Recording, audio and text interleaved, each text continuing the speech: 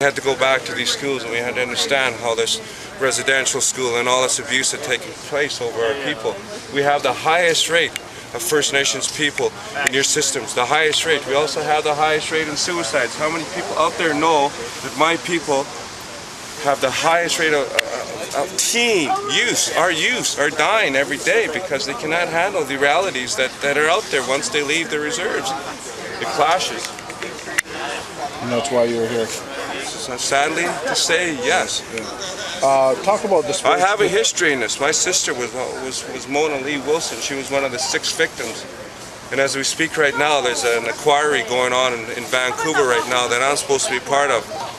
But this is more important to me because this is real. This is not dictated. This is controlled by that fire. She didn't deserve to die that way. And nobody was there to protect her. And we went to the downtown east side, the Vancouver Police Department for years, indicating that there was a serial killer in the downtown east side. And what did they say? They denied it. But we knew. We knew.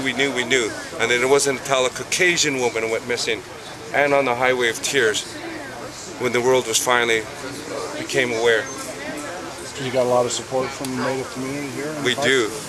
And they're coming in all the time. We want the Harper government to know that we care for our people. I've been involved in a few searches this year of missing girls, and there was no police at all. This is a lack of cooperation that we get from the community because they don't know, they don't understand what's going on here. So can you tell us if the fire department were to come in and say, look, this fire's not permitted, it's got to be out. What does that mean to the Native community? Where does that leave you? This is a sacred fire. It is like a church. It needs to be protected and honored. The fire department has been working daily with us. They've come in here every day, make sure that the fire extinguishers were full, that there was water there, and they worked with us. And some of them made a comment that they support us. We had the chief of police here last week, walking here by himself. Him too indicated.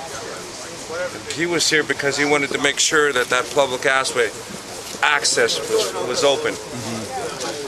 So together we're working for issues here, okay? So what we need to do is we need to start addressing these issues rather than ignoring them. Excellent.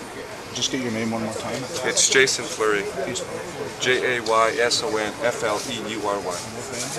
I'm from the Old Cheese First Nations, which is in Alberta.